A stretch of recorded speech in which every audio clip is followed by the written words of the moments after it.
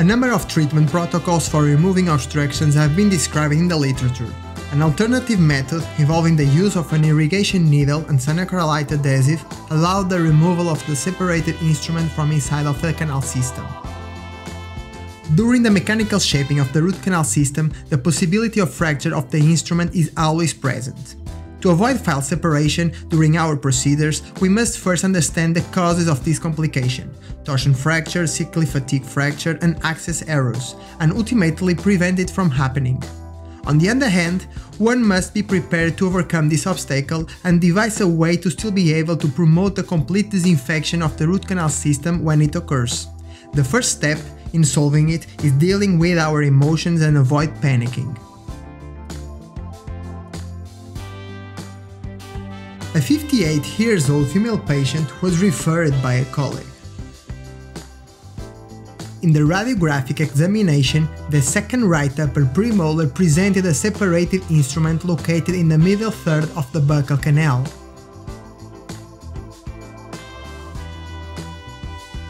As a treatment plan, non-surgical endodontic treatment was suggested.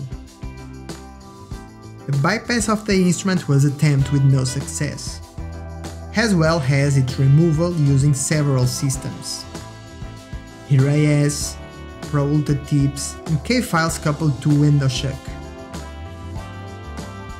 However, using a 27J irrigation needle and cyanoacrylate glue, it was possible to remove the fragment. Although, the first attempt failed due to the humidity in the pulp chamber.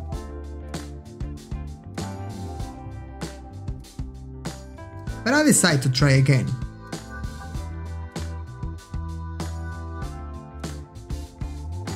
You don't need too much super glue, just a little on top of the needle.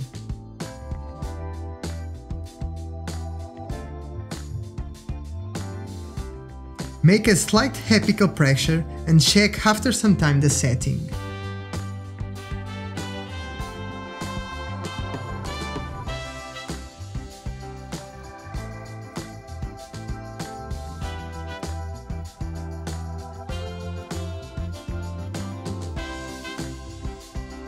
I dry the canals better and wait for 3 minutes.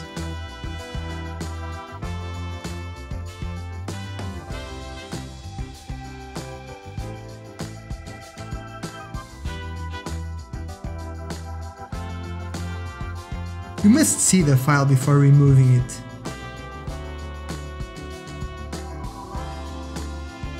And the file was successfully removed.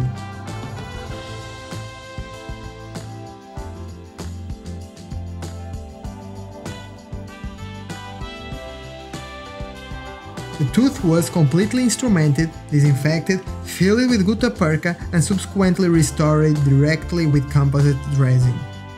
The method is simple, economical, and at the same time can result in a predictable success and can be easy used by the general dentist or specialist in the absence of the other instrument removal systems. Just keep in mind, you must see the file to remove it. Don't attempt to remove files with no magnification. Choose the correct needle size, you can test it before. You don't need too much super glue, just a little on top of the needle, make a slight apical pressure and check after some time the setting. Be careful with some complication that can happen during the removal procedure.